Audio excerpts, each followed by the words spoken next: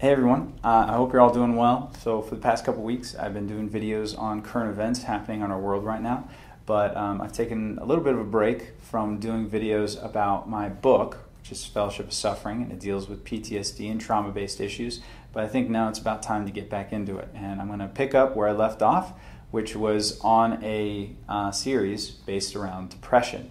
And I mentioned in my last video that the reason why I'm doing this is not only because A, it's very beneficial for where I'm at in the book, but B, it's also very beneficial, I believe, for where we're at as a society.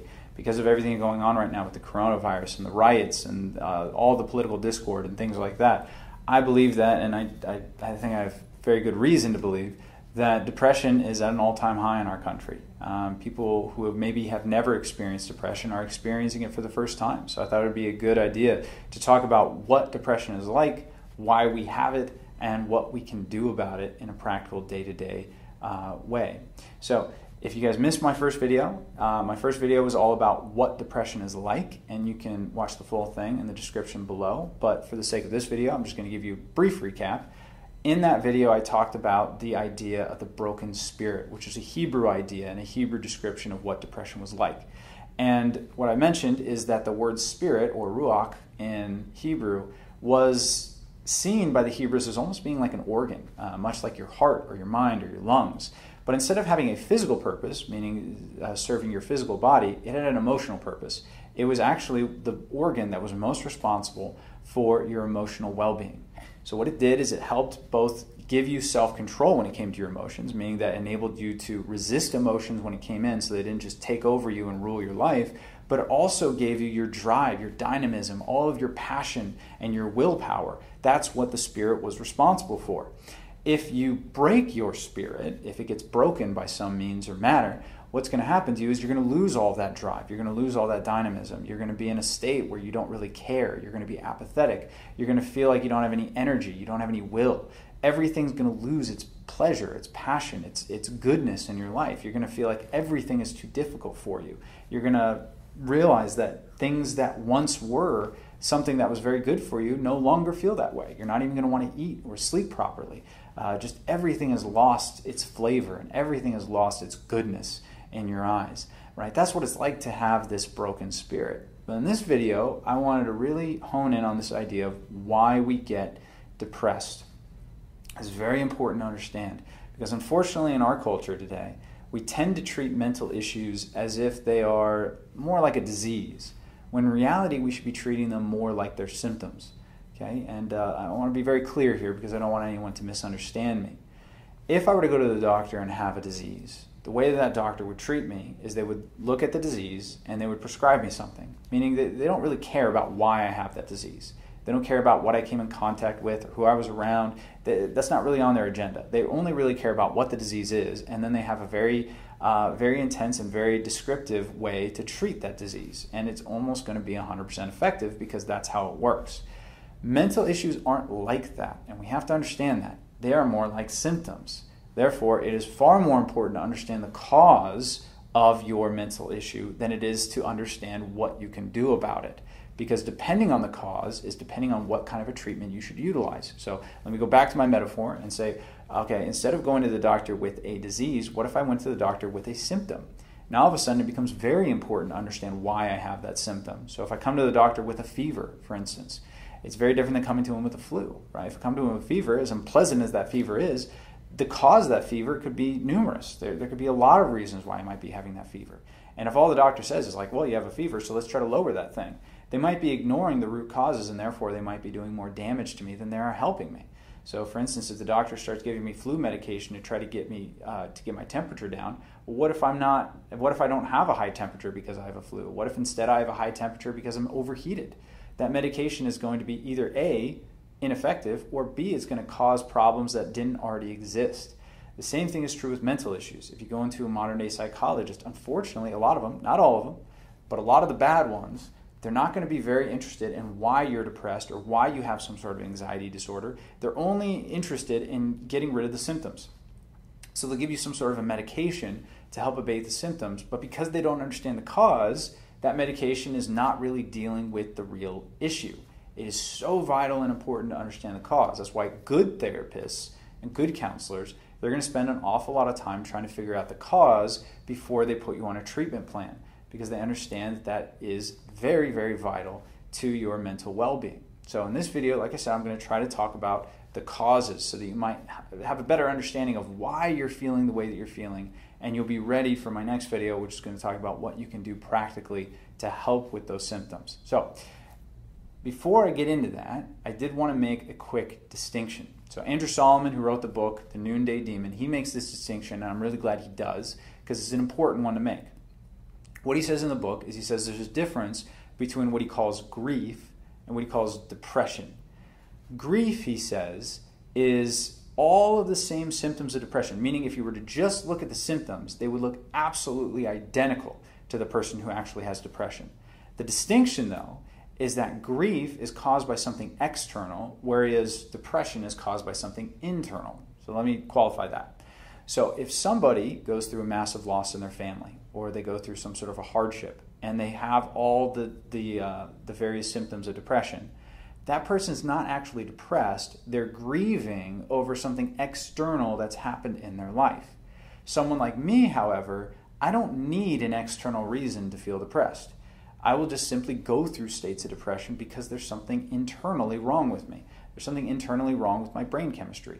And this is what it means to be clinically depressed. You have something internally wrong with you that isn't external. And so far from you reacting to something external, what's internal in you is causing the depression, and now your depression is reacting to everything else.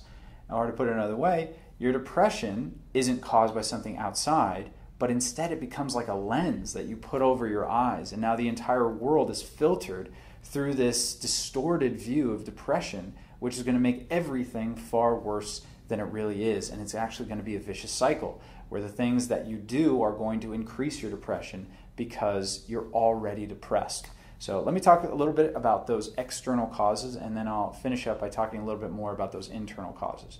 So the external causes are predominantly some sort of an overuse of the spirit. So in today's day and age, this is going to be rampant because the external causes for depression are going to be very, very well known, and they're going to be very, very predominant for our society. So what is an overuse of the spirit? Essentially what it is either over a long period of time, you have a negative emotion, or over a short period of time, you have something intensely traumatic trigger some sort of a massive emotion in you that immediately breaks your spirit. So it's kind of like a bone, right? Think of your spirit like a bone in this metaphor. If I put too much weight on a bone, it breaks, right? If I put too much weight on my spirit, it breaks. It can't hold up the pressure. So what are the kind of emotions that could break your spirit? Well, in the Bible, it gives us several. The first one, and it's the most common one, and therefore this is why most people associate sadness with depression, is sadness, right? So you have some sort of an intense loss in your life. Either you've gone through a huge period like Job, where it's just one thing after another, constant sadness finally breaks your spirit, or it's just one massive thing. Maybe your spouse died, or maybe a parent died, or maybe you lost your job. Some massive thing happened in your life, and that massive emotion caused your spirit to break, and now you're in a state of depression. Another very common emotion to cause depression would be guilt or shame. In the Psalms, oftentimes David talks about having a broken spirit and a contrite heart. What it means is that he did something wrong. He did something that provoked a lot of guilt in his life, and that guilt and that shame broke his spirit. Right? He couldn't handle the regret and that just longing to have done the right thing, but knowing that he failed to do so. Right? That guilt broke his spirit. Another very common cause is anxiety. Right? It says anxiety in the heart causes depression. This is in the book of Proverbs. What this means is that if I'm anxious about things, that constant anxiety is going to weigh on my spirit, and eventually it's going to break. And usually people that have anxiety-based depression, what happens is they go through cycles. So they'll feel very, very anxious, and then all of a sudden it'll put pressure on their spirit. It'll break. They'll go into a state of depression. It may last hours, may last days, but then their spirit will heal just enough to allow them to feel that anxiety again, and then it will go back down because it will break again, and they'll go up and down, up and down, up and down, sometimes for months at a time, and that could be a very, very horrible place to be in. Another very common one is envy or lust. So what that means is it means just a constant craving to have something that you don't already have. And this is very predominant in our society right now because of social media. So if you're scrolling through social media and you're seeing what other people have, it all of a sudden makes you less grateful for the things that you have, and all of a sudden you become envious for what you don't have. You're looking at other people's posts and you're like, man, why don't I look like that? Why don't I go on vacations like that? Why isn't my marriage like that? Why aren't my kids like that? Why isn't my job like that, right? And you're comparing yourself, and that constant comparison is actually, little do you know, pushing down on your spirit. It's weighing down on you, and it's breaking you. The other really predominant one is loneliness, right? So if you feel like there's no one in your life that you can really connect with, that you're kind of alone, and you don't really have anyone that really gets you or understands you or cares about you, that loneliness can really, really destroy you. And ironically, this isn't necessarily because you're not hanging around anyone. In fact, loneliness-based depression is most common in urban areas, not rural ones. Meaning if you go to rural areas that actually have low populations, yeah, there's low populations, but everyone knows each other. They understand what they're going through. They care about one another in a deep way. You wake up, you walk outside, you know your neighbors. You know who they are. You know what their lives are like, right? You talk with one another. You have dinner with one another. There's a connection there. But you wake up in an urban society, you wake up, you walk outside, you don't know any of your neighbors.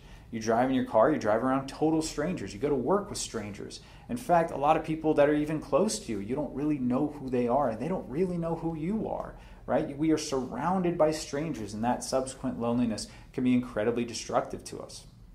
And given what's going on with the coronavirus right now, it's very likely that a lot of people are having loneliness-based depression because they're isolating. They're isolating because they're trying to keep at bay the spread of the coronavirus. And hey, it's helping the spread of the coronavirus, but it might be very detrimental to your mental health because it's destroying you with isolation.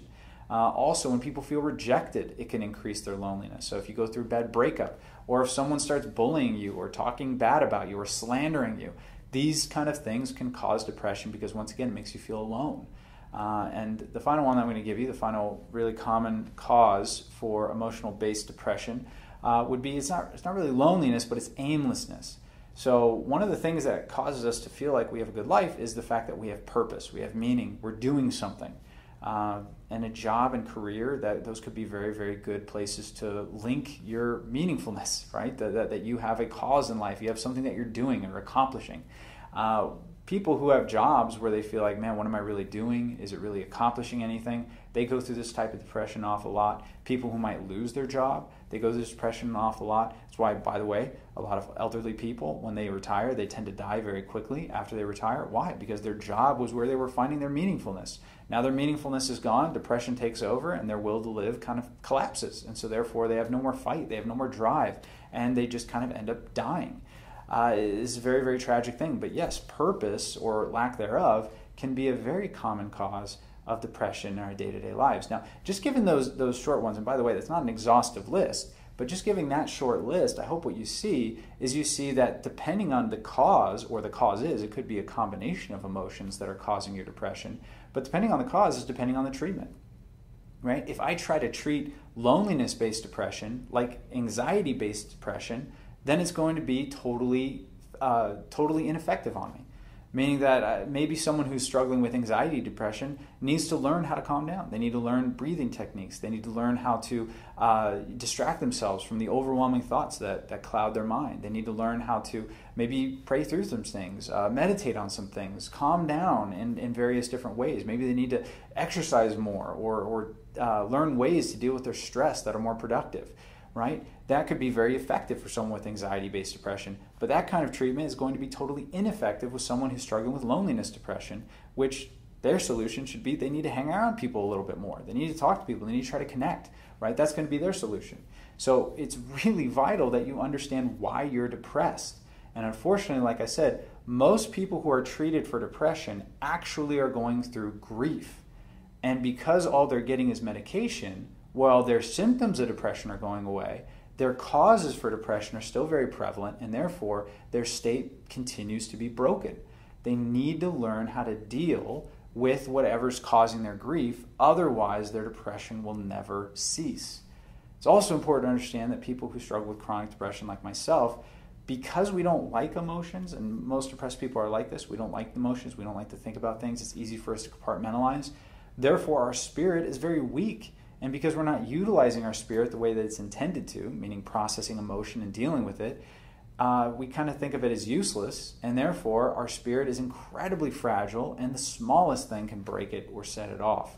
Another thing that's important to understand is possibly you're having an internal reason for depression, but it's an internal reason that could go away. So for instance, a woman who just had a baby, she might be having postpartum depression, which is caused by a hormonal shift, right? That hormonal shift is an internal cause for depression, but it's something that will eventually even itself out. So they need to be patient with that. Other people might be going through depression, not because of some sort of hormonal shift, but maybe you have a thyroid problem. Thyroid problems are actually a really big cause and indicator for depression. Maybe you're, instead of having some sort of a biological or chemical imbalance, maybe your cause for depression is something to do with your health, right? Maybe you're sick, right? Sickness can cause depression because, again, you're aimless and you're feeling just terrible all the time, and therefore that's causing depression. But at any rate, what I'm hoping that you guys understand through watching this video is, once again, the complexity and the nuance of why depression exists inside of our lives. We shouldn't cookie cutter the solution. We shouldn't look at it and just say, like, this solution is a one-size-fits-all. There is no such thing as a one-size-fits-all solution for your depression. This is why in Psalm 42, as the psalmist is talking about his depressive state, he asks the very wise question, why are you downcast, O my soul, and why are you disquieted within me? Meaning he wants to understand his depressed state before he seeks to move forward and start dealing with his depressed state. So again, I hope this video has helped you guys maybe understand some of the reasons why you might be feeling depressed, and maybe giving you a good traction so you begin dealing with your depression in a much more practical way. In the next video, like I said, I'm going to get into more nuts and bolts kind of things, more practical solutions to our depression issues. If you're someone like me, what you need to learn how to do is learn how to cope with your depressed symptoms better when the seasons of depression come. For those people who are going through grief, you may need to learn some different strategies, as I said, to deal with your grief and to deal with the things going on in your life that are causing your grief that will help you deal with your depression. But at any rate, I hope you guys are doing well, and I will talk to you again soon. Thank you.